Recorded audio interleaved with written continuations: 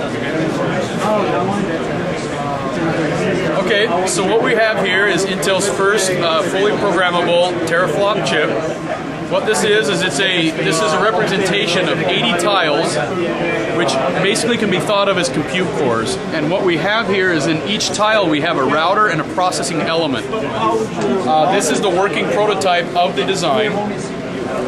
You can see right here underneath this copper block is the actual processor currently running, and these are the power cables and peripheral devices that we need to run it, such as the clock, reference clock, and things like that.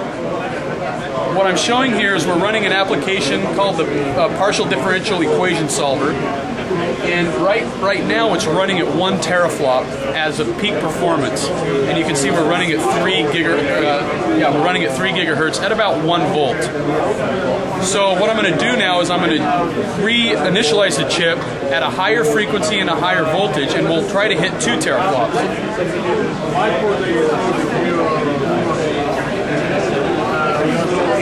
As you can see, we've doubled the frequency, and we've also increased the voltage, and we're now able to hit 2 teraflops. However, the power dissipation that we have to dissipate, or the power we have to dissipate now, is almost quadrupled from our 1 teraflop. So that's one of the drawbacks of running at these high performance, is we're seeing we're at the exponential curve on our power per processing curve.